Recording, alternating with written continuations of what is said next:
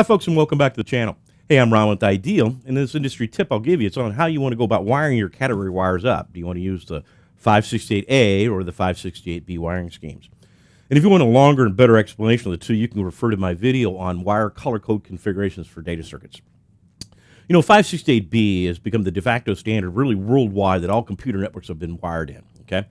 And you get outside of North America, you actually won't even see any reference to 568A.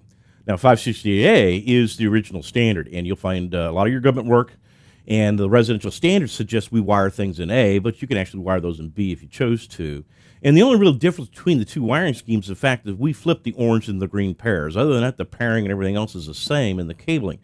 So, and why we still have both is because somebody couldn't make an executive decision back in the 1980s, so we still have the both.